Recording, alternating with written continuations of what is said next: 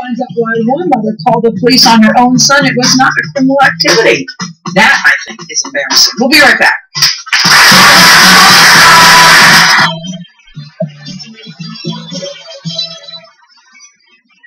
Next. I am such an extremely overprotective mother. I ended up calling the police department because I didn't know where he was. I found out he was asleep upstairs. I just woke up and I was like, Mom, what's going on? Imagine the greater possibilities for being who you are. Life class is in session, and it's changing the way we watch television. Yeah. Love it. Here's what you have to say. It's a different kind of TV. I love the experience of tuning into your web class. Wow. Welcome back, Oprah. Now it's your turn. Experience Oprah's Life Class. All weeknights 8, 7 Central, only on OWN. Plus, don't miss the live webcast Fridays, 9, 8 Central on OWN, Oprah.com or Facebook.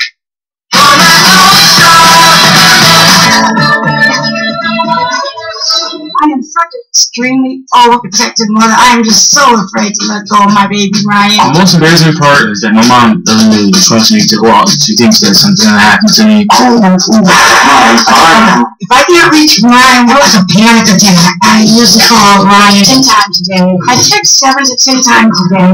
Have you seen Ryan? It's been like running 3 hours. Where have you been, Ryan? The most extreme example, I ended up calling the police department because I didn't know where he was. I called 10 of his friends, and they called their friends. I started crying and really started to panic. And find out he was asleep upstairs.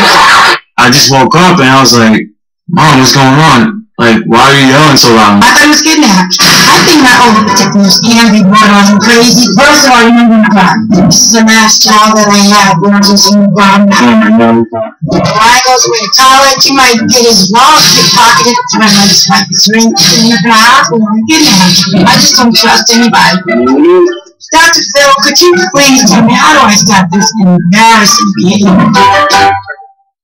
Joining us via Polycom video in Andover, Massachusetts, and of course, you know, she couldn't bear to be without her beloved son Ryan, so of course he's with her as well. Ryan, all I can say is your mama loves you. Dr. Phill, can you help us? Yes, I know. She loves you. All right, Tanya. He's my baby. Okay, hey, Tanya, it's Dr. Phill here. Now, do you really want to change this, or are you here to defend it? I'm here to change it. Really, you're here to change it? I crossed my heart. Really here to change it. Okay, Ryan. And I'm still gonna love him. Okay, of course you are. And Ryan, listen. Yes. Feel blessed that you have a parent that is invested in you, that you have a parent that cares about you, and that loves you instead of not having any concern for you whatsoever. So you'll be happy with that, but now you're going to like what I have to say to your mother. And all right.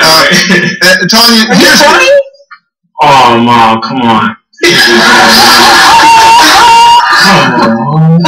Oh, no.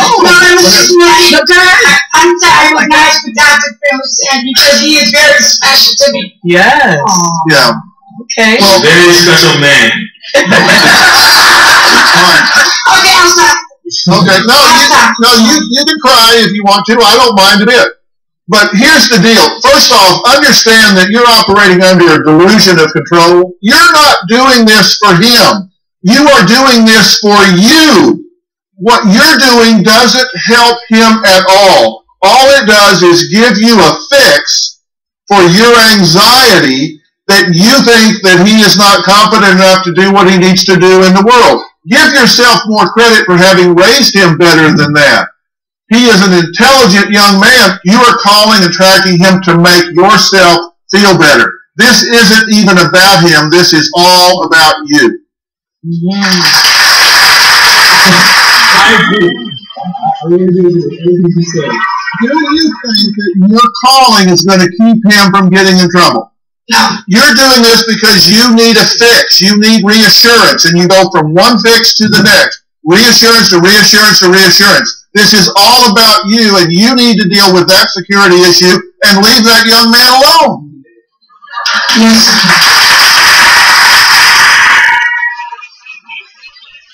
You know, Tanya, I like what Phill just said to you. Trust that you've done a good job. He's going to college. Ryan, we wish you luck going to college. Tanya, you're going to be fine, I promise you. Thank you.